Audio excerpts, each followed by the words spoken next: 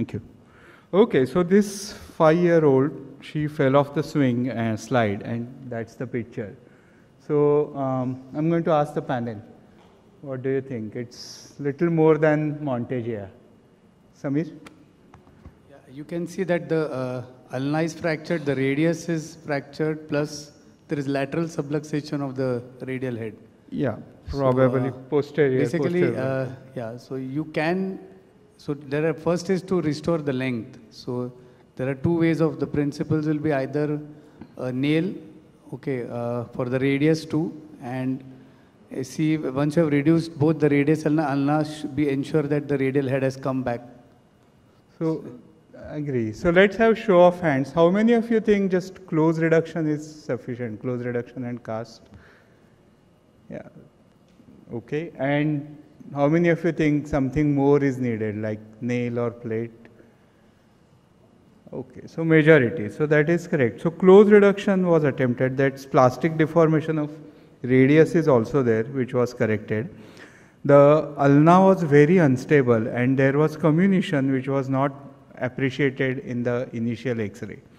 So this was very unstable, and the radial head kept popping out because of this comminuted ulnar fracture. So this was not going to stay in the cast. So decision was made to put a nail, and you can see comminution. What do you think? Is this implant okay, or I should have used plate? Sandeep? So typically, to hold the radial head back into position, the length of the ulna does become important. But I've always seen that if you have a cast which is more than 90 flexion and the radial head is stable against the capitulum and you allow the ulna to heal, then it can be treated conservatively. You don't have to plate everybody. This is good enough. But it depends on stability. Yes, I agree. So this was a little, I purposefully used a stainless steel nail which is little stiffer than the titanium elastic nail. I was hoping that this would maintain the reduction. This was done late in the evening and plate was not available. But I was worried about that comminution and this collapsing. Fortunately, it didn't. That's how it looked at 3 weeks. It went on to heal well. That's how it was at 6 weeks. Then that's how it looked at 3 months, and then implant was removed and it went on to make uneventful recovery. Okay, so I would just like to ask you, it is very difficult to evaluate the lateral subluxation of the radius in AP view.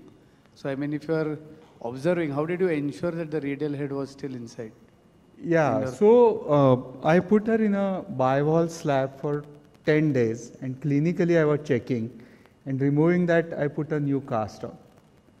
But I agree, it's very difficult unless we extend the elbow fully. Okay, so this 8-year-old girl with right elbow pain.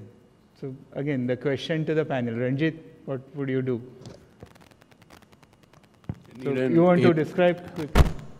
Yeah, it could be a subluxated radial head, and there is, I'll need an AP also, because... Yeah. So it's elbow dislocation and radial head dislocation. So possibility of a medial epicondyle also involved. I don't know about that. Something we are not sure of that. We are not sure of it. So how many think that this needs urgent treatment? So all of us agree. So that is exactly what was done. So those are intra-op images. So still the radial head is out. The elbow, the ulnohumeral joint is reduced.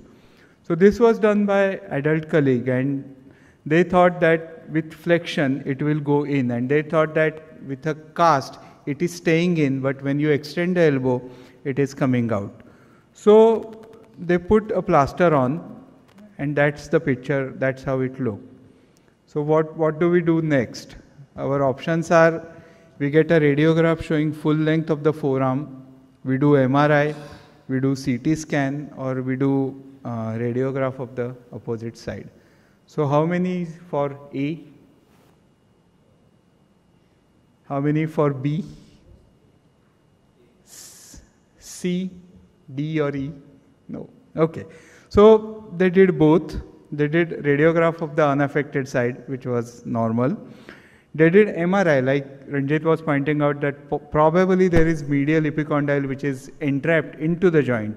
But as you can see, there is nothing inside the joint and the radial head is out.